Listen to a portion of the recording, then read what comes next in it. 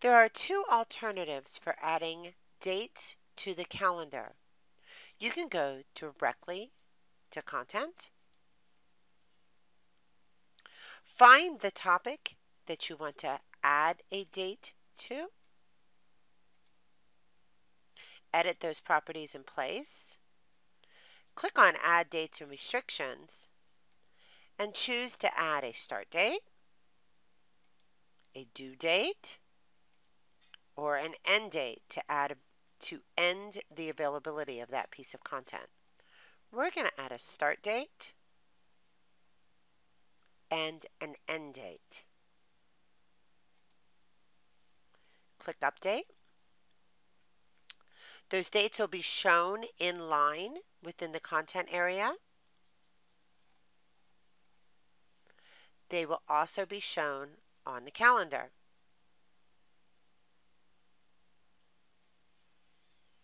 Another alternative is to go to specific items such as discussions, drop boxes, or quizzes.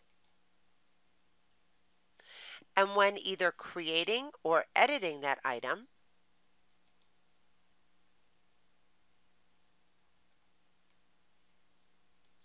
go to the restrictions, add your dates,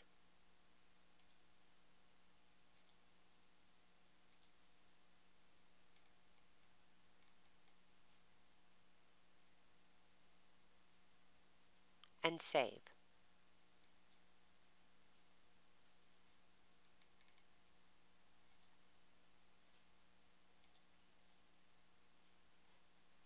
Those items will now be on the calendar.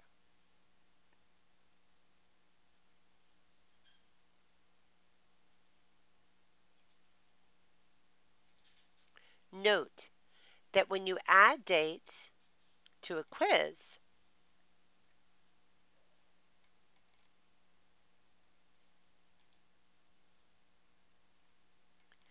you can select to display or not display those dates on the calendar.